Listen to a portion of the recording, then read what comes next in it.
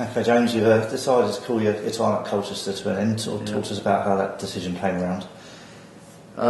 It's been something on my mind for a while regarding football. I've been doing a part-time business management degree with the Open University. I'm 18 months through it now, and it's been going better than expected, and I've really enjoyed it, to be honest.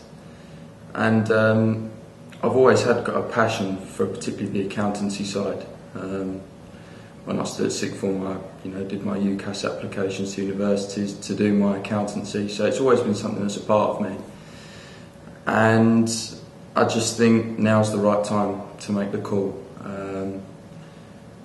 It's a big decision. I have thought about it long and hard with family, friends, people outside the club, and I just feel that now's the right time for this decision.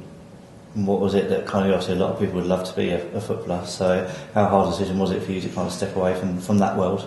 Yeah, I know almost every boy would grow up to want to be a professional footballer, but without trying to be, I don't know how to put it, but I've always just played football because I've been fortunate enough to have a talent. I've never truthfully and honestly loved the game enough to just play it, and I think that was a big part of the decision as well.